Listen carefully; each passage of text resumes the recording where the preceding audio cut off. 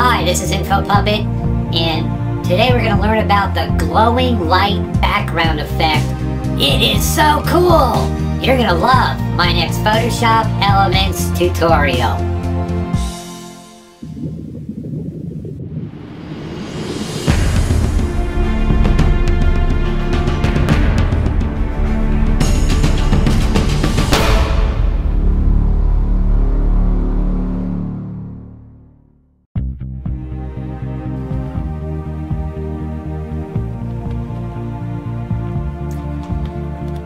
Photoshop Elements 11 is open up. This will work fine in PE10 and PE12. This is the image that we're working on today.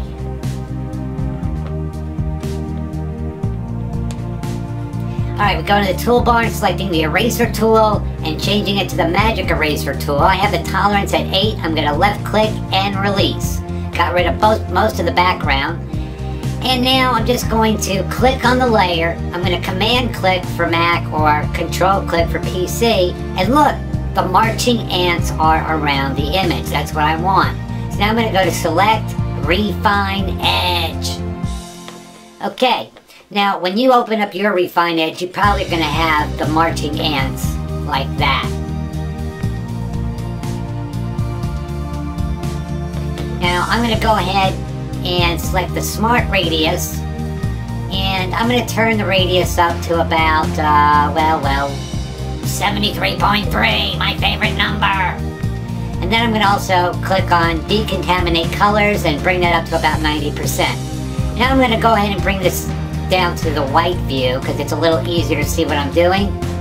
And I just selected the first tool right next to where it says Edge Detection.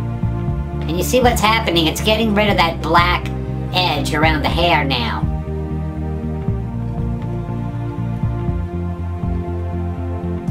Alright, I'm going to go ahead and click on, well, before I click OK, I'm going to go up here to Smooth and just bring it up to about 14. That's going to smooth out my edge a little. Perfect! Alright, now we're going to click on Add a new layer. There's my new layer, and I'm going to go ahead and select the color picker tool. I'm going to grab the color from her lipstick and then click on the curved arrows here so it's set as a background.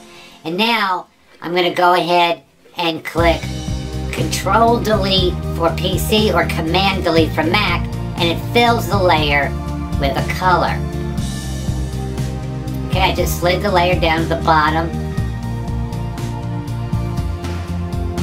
Alright. Now what I'm going to do is I'm going to click the color picker tool again. And I'm going to select the color from the top. And now I'm going to turn off the girls layer and select the brush. It's just a regular brush. I want the size about 22 pixels. Alright, we want a nice solid brush. And now I'm going to draw my masterpiece. There's no real means to this. Just go crazy! Okay, now I'm going to select Filter, Blur, and Radial Blur. And now I'm going to change the blur method from spin to zoom, and the amount's going to be about 82%. I'm going to click on OK. Boom! It's so beautiful! Well, maybe not that great. But we're going to fix that. We're going to go to Filter and Radial Blur one more time, and a little bit better, and then I'm going to go Filter Radial Blur once more. Once you've used Radial Blur once, Photoshop Elements will put it at the top. Okay, I just clicked on the eyeball again so that you can see the girl, and isn't that cool? Now we're going to select the Move tool, and I'm just going to reposition her a little, and we're going to go to Layer Style Settings, and I'm going to put a glow on her, an outer glow. I'm going to get rid of this yellow and click on the pink that's on her top. Click on OK. And now look, if I change the size to 46, it'll bring the opacity down a little. Bring the size up a little bit more. And opacity down. Okay, that looks good.